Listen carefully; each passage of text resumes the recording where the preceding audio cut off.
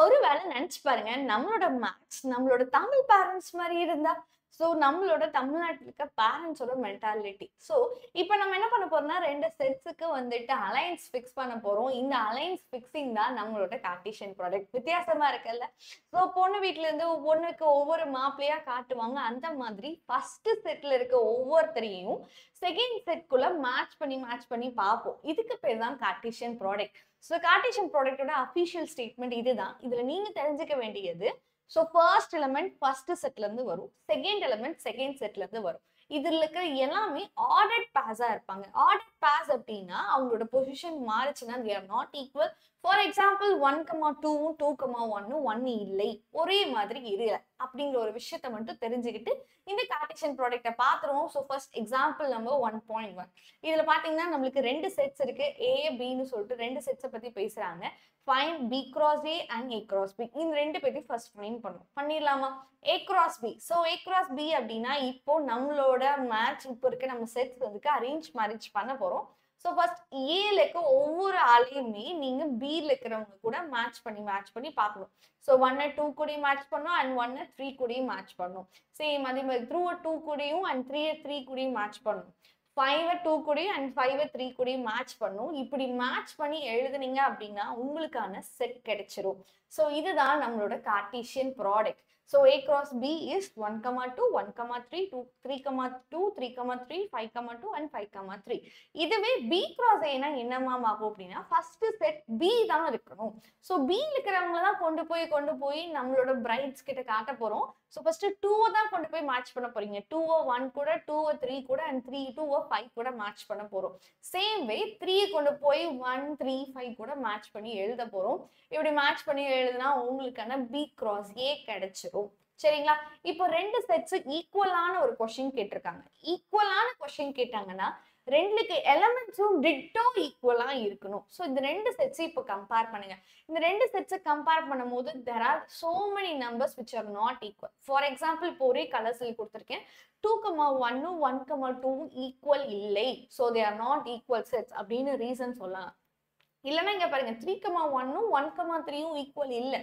அதே மாதிரி 3,5 5,3 ஈக்குவல் இல்லை. Same way can say 2,3 and 3,2 R not equal. So A cross B யும் B cross A யும் equal இல்லை அப்படிங்கிற விஷயத்த நம்ம சொல்லிடலாம்.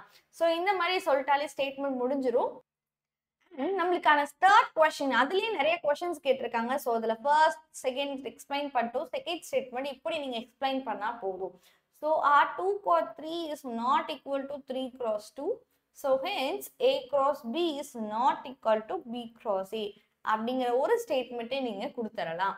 And what about third statement? So நம்மளுக்கு n of னு கேக்குறாங்க. n னா நீங்க கவுண்ட் பண்ணணும். So A cross B ல எத்தனை பேர் இருக்காங்கன்னு கேட்டீங்கன்னா when we count we get 6. And A cross B cross A ல எத்தனை பேர் இருக்காங்கன்னா we are getting 6. சரிங்களா? சோ என்னதான் A cross B ஈக்குவல் இல்லைனாலும் அவங்களோட கார்ட்டீசியன் ப்ராடக்ட்ல இருக்கிற நம்பர்ஸ் ஈக்குவலா தான் வரும். So this is the statement. நீங்க நோட் பண்ணிக்க வேண்டிய விஷயம். ஸோ நோட் பண்ண வேண்டிய விஷயம் என்னன்னு கேட்டீங்கன்னா A cross B n of A cross B, சரிங்களா? n of A cross B and n of B cross A will be always equal. எப்பயுமே அவங்க ஈக்குவலா தான் இருப்பாங்க. அண்ட் இதுல இன்னொரு விஷயமும் நம்ம நோட் பண்ணணும். வாட் இஸ் நெக்ஸ்ட் திங் அப்படின்னா n of A ல எத்தனை பேர் இருக்காங்கன்னு கேட்டீங்கன்னா 3 பேர் இருக்காங்க. அண்ட் n of B ல எத்தனை பேர் இருக்காங்கன்னா 2 பேர் இருக்காங்க. இவங்க 2 பேத்தையும் மல்டிபிள் பண்ணுங்க. ஸோ n of A வும் n of B யும் மல்டிபிள் பண்ணா we will get 6.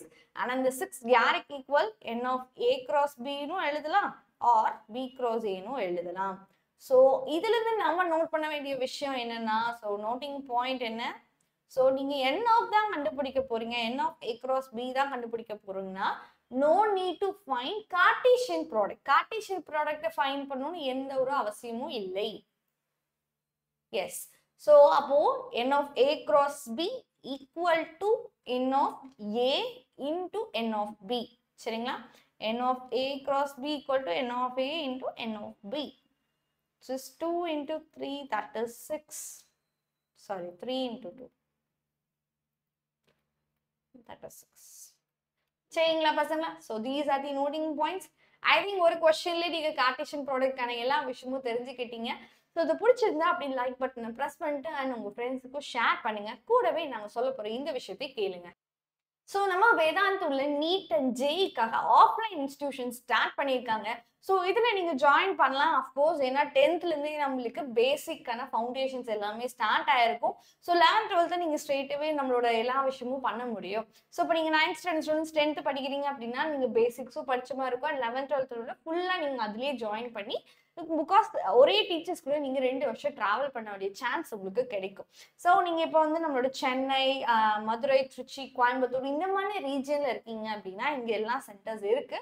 கூடவே இந்த ஸ்கூல்ஸ்ல நீங்க படிக்கிறீங்க அப்படின்னா உங்களுக்கு வேதாந்து இன்டெகிரேட்டட் கோர்சஸாகவும் இருக்கு.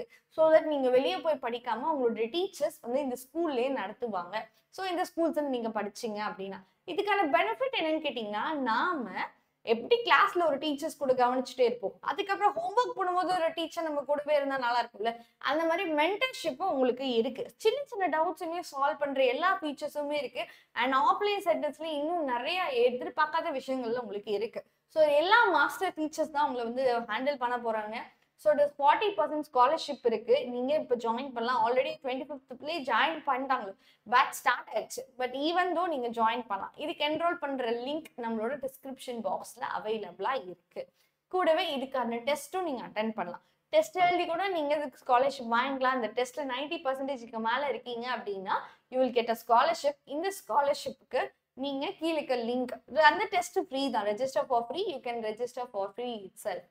அண்ட் இந்த 30க்குள்ள ஒருவேளை நீங்க ஏதாவது ஜேஇ ஆர் நீட் கோர்சஸ்ல ஜாயின் பண்ணிருக்கீங்க அப்படின்னா உங்களுக்கு 1 கிராம் கோல்டு கிடைக்கிறதுக்கான ஆப்பர்ச்சுனிட்டிஸ் இருக்கு. ஸோ மறக்காம மிஸ் பண்ணாம இப்போ நீங்க ஜேஇ நீட் ஜாயின் பண்ணோம் அப்படின்னு நினைச்சீங்க, அதுக்கான லிங்க்ஸ் எல்லாமே நம்மளோட டிஸ்கிரிப்ஷன் பாக்ஸ்ல இருக்கு.